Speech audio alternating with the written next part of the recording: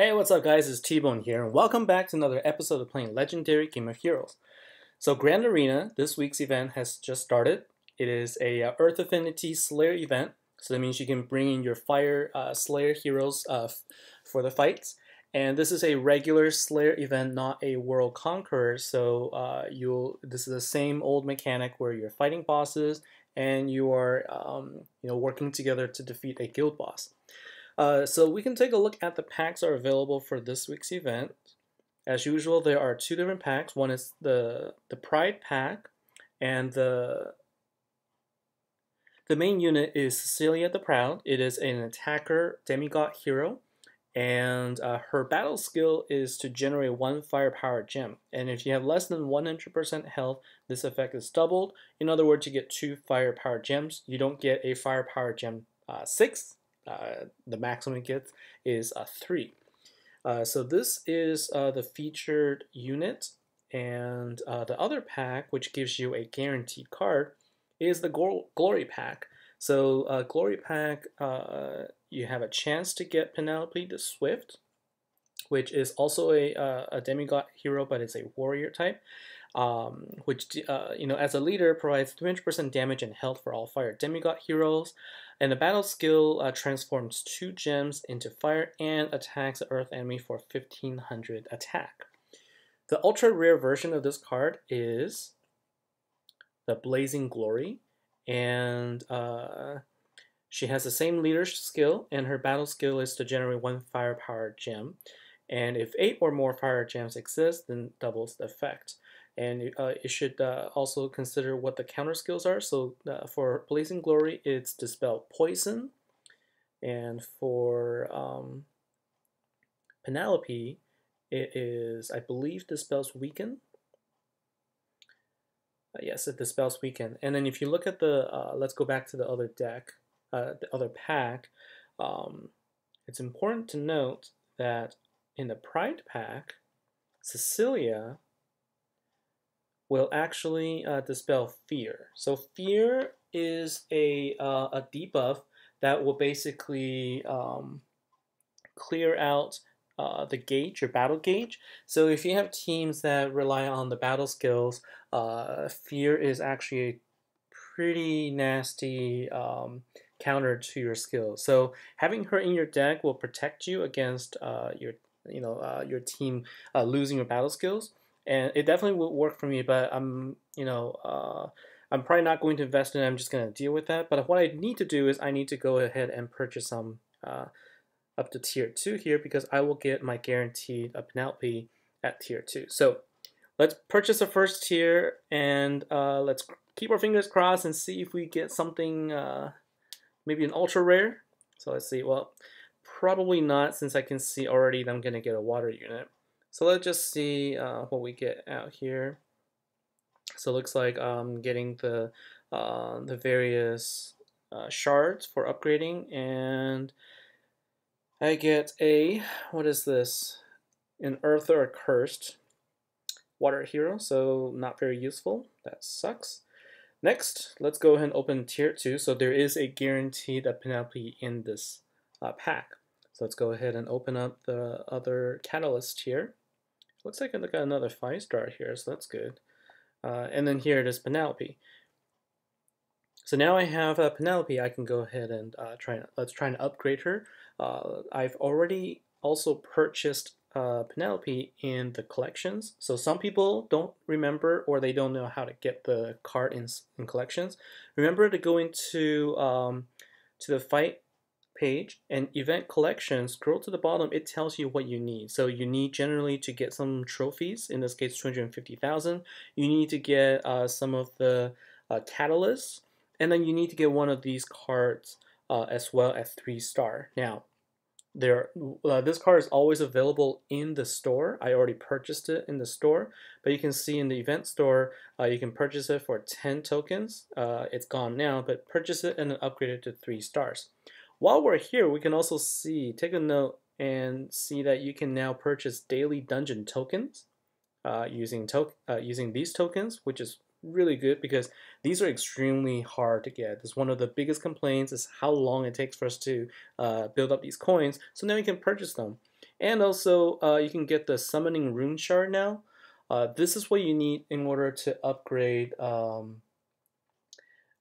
Demoness, Grandja the Demoness, as well as I guess the hero, the boss for this event. So let's go back and try and upgrade the unit now, actually, because I want to build up the team that I wanted to use. So first, let's go and do evolve, so we can see Angel's Tiara, Virtue. So you need 1, 2, and 3 stars. Let's go ahead and evolve, and I can evolve again to 5-star. Do I have enough? And it looks like I have enough to put her straight to 6 stars now, so that's good. And so this is going to be my leader because I want to, you know, she deals 300% damage and health. I want her as the leader because my other 2 teams, I'll talk about the other members in the team. Let's see, can I upgrade her? So what do I need here? So I can do this. So I just need to go ahead and purchase additional shards. And now let's just go ahead and do this. Like in my previous videos, I don't typically do this. So let's go to event store and let's go and buy some Tiara's box. It's going to cost me 32 tokens at 75. So what I'll get is I'll get a bunch of tokens and then I'll get a gift for my guildmates, and then I have enough to get 1 more box. Let's just go ahead and open that. I'm hoping that I can at least level her to 5 stars. I doubt I'll be able to get to 6 stars with the requirements here, but let's just see. So let's go ahead and upgrade.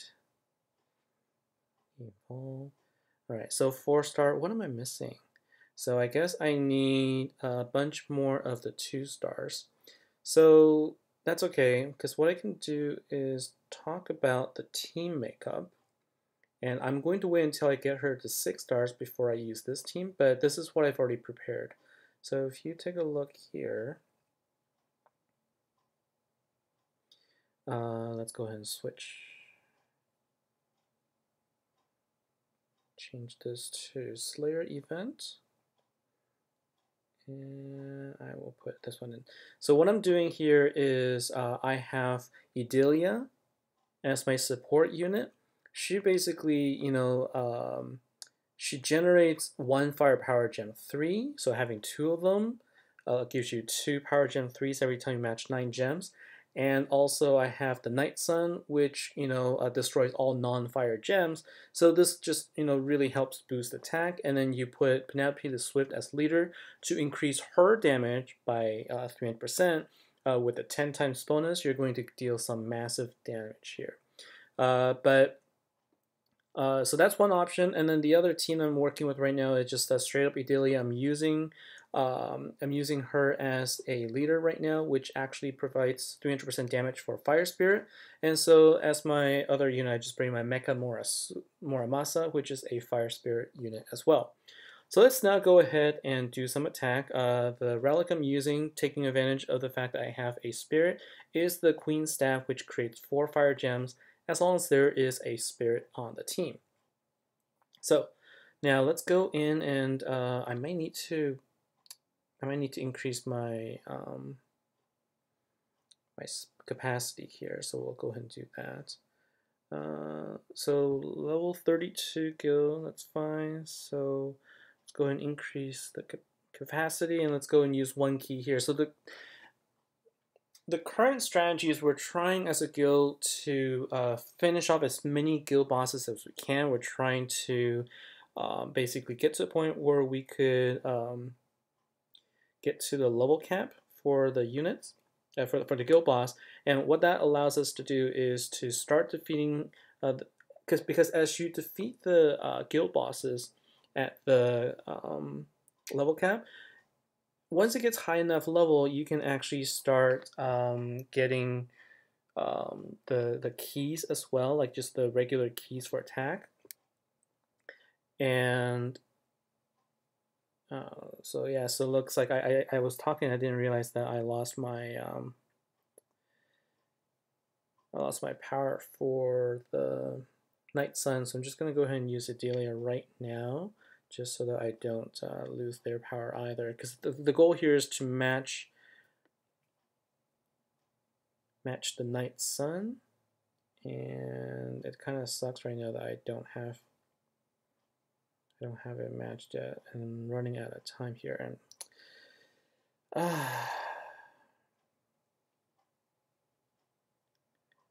all right, so let's just do this. So this is unfortunate, but I think I could still try and make this work. Okay. Yeah, no, that didn't work out the way I intended. So this is what I was talking about. So fear is a terrible, terrible spell against the Night Sun team, and if you don't have a card that dispels fear, then you are going to get screwed if you don't get your battle gauges right away in the first turn. So let's try this one more time and see if we can do this properly this time. And I'll try and not talk so much so I can actually do this correctly. All right, so this is what I wanted to do. That's not what I wanted to do. I wanted to match it right away in the first turn. All right, so now that I've got this, let's hope that I get lucky with the Idilia here. Match it right next to it. Unfortunately, it didn't.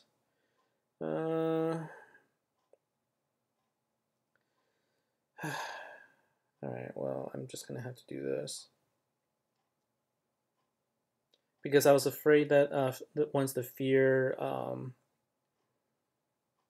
gets active, I would lose my power gauge for the Night Sun, which it did. And so I'm just going to go ahead and do this instead. I'm still going to get some damage, not as high as I would have if I were able to match the two fire gems created by Idilia. And so this is the struggle right now.